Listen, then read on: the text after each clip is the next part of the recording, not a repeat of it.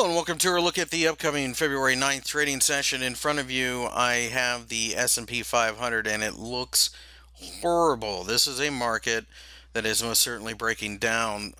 Really, it's a question of whether or not we can break down below this hammer and then the thing comes completely undone. The S&P 500 is just simply following the lead of all the other indices around the world.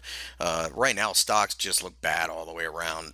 We are buyers of puts on a breakdown to a fresh new low and buyers and puts on short-term rallies that show signs of exhaustion.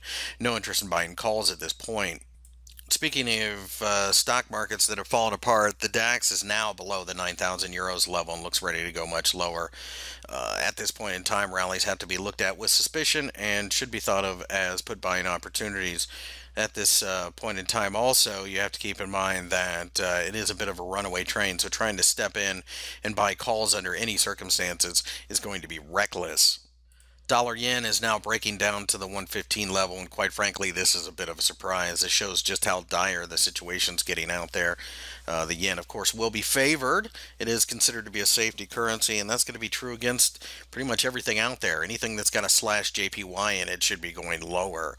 With that, we've taken a look at the upcoming February 9th trading session.